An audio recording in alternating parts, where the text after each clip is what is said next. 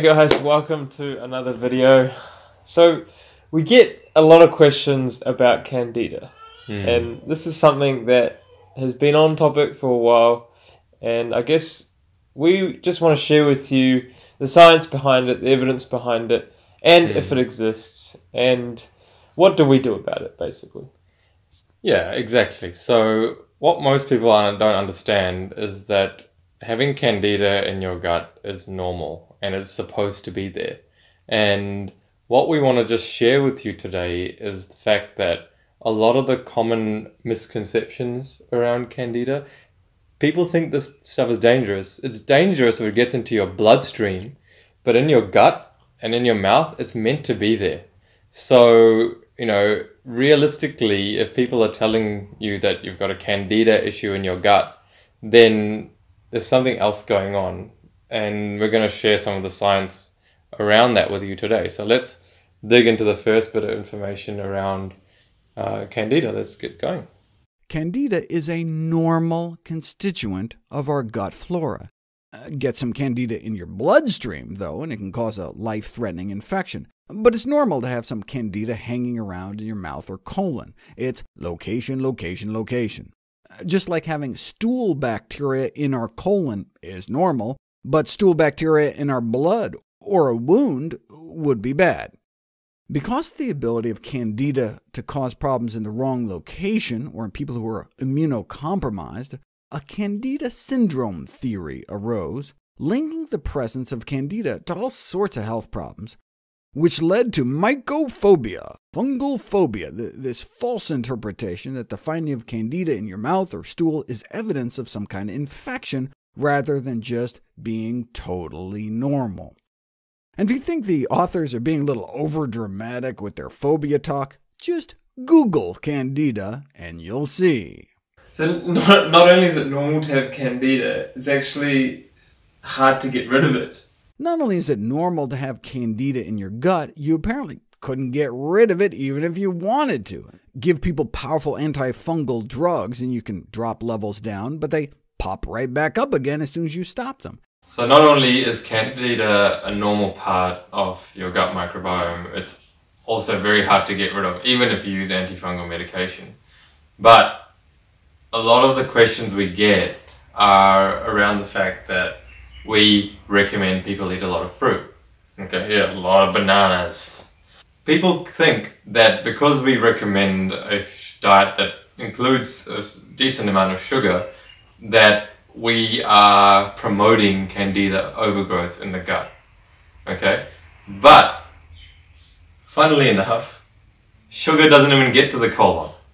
Okay, so people out there that are telling us that we are recommending a diet that promotes Candida are incorrect because they haven't got the understanding of the physiology to realize that sugar can't actually get to the colon in the first place. So let's have a look at some of the science around this. And this whole concept of sugar feeds yeast, so go on a low-sugar diet, doesn't make much sense since, unless you're lactose intolerant or something, sugars should get absorbed high up in the small intestine and never make it down into the colon.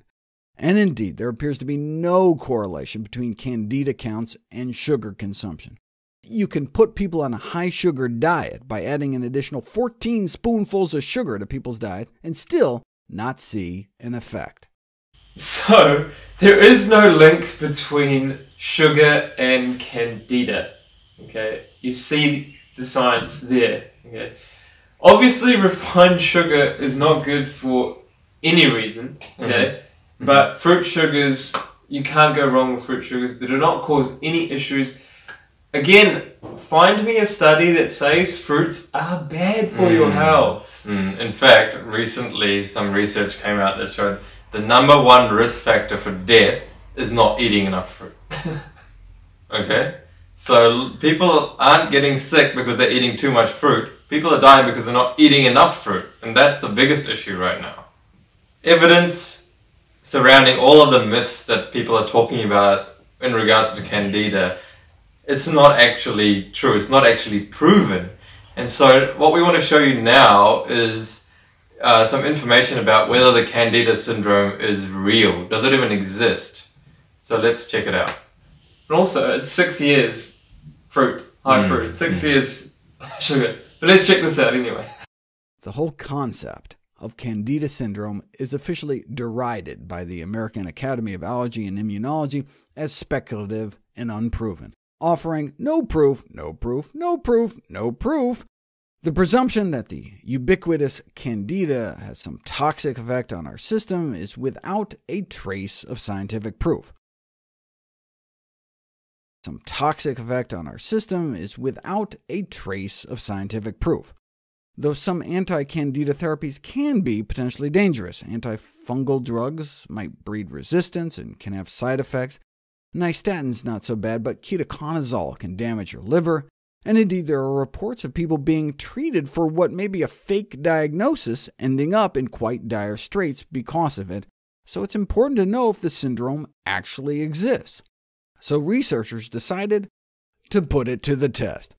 Super simple study. Give some people some stool tubes to take samples, ask them a bunch of questions about the symptoms they have, headaches, stomach aches, tiredness, all the typical Candida syndrome symptoms, and they found no relationship to whether or not they had Candida growing in their gut, so no hints of Candida syndrome could be found.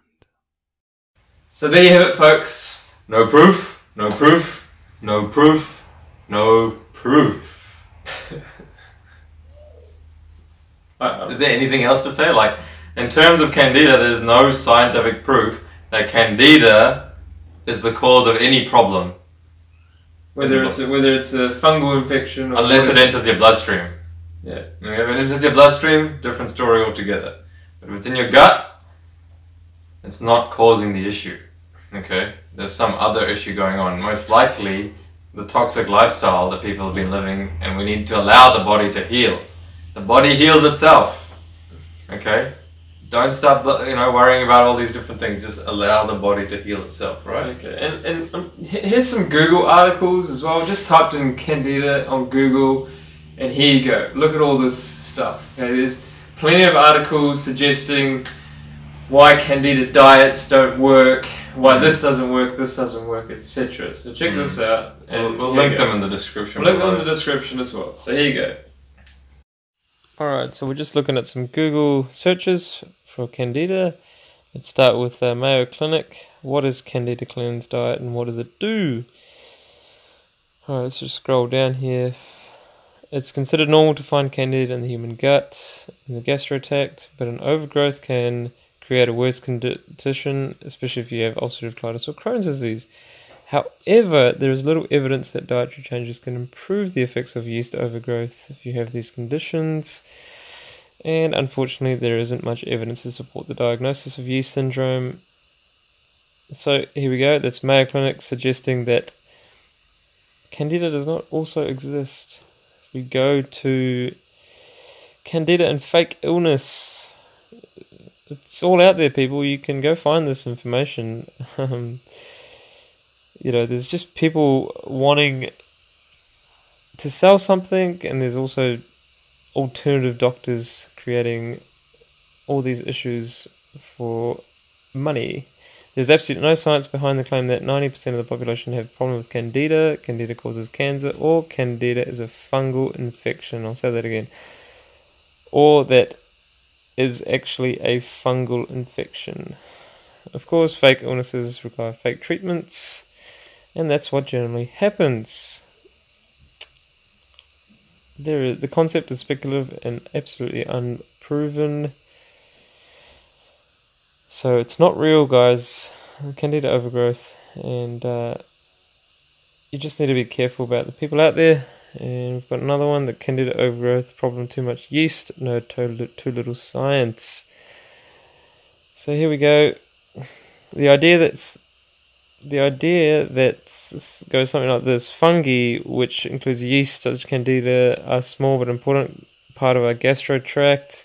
But they also overgrow. When they do, they can break down the wall of the intestine, penetrate the bloodstream, releasing toxic byproducts, blah blah blah. And that, doctors are wanting to diagnose you with Candida so that they can diagnose you and prescribe you something. And they blame Candida for everything, which is just ridiculous. And you're gonna pay a lot of money for some kind of treatment that they're gonna sell you. So again, Candida overgrowth does not exist, and there's no science behind it. These strong claims aren't backed by strong science or much logic, for that matter, but they are attractive to people who are suffering from a real confusing medical issue, who are desperate for hope and answers. So don't believe this stuff, guys. It's just unfortunate that there's people out there saying all these things. So the last one, here we go.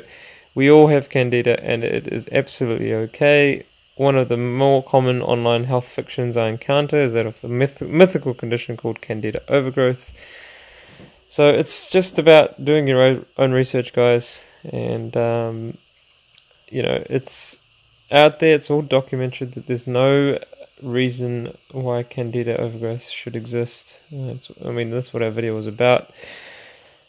So, I hope you guys understand this, and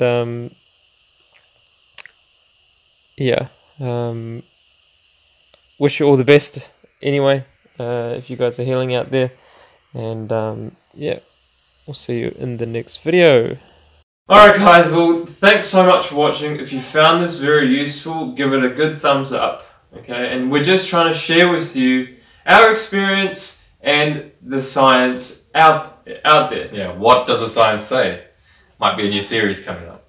That's right. So stay tuned for more videos like this, and we do have some coming up as well. So take care. If you have any questions, comment section is there.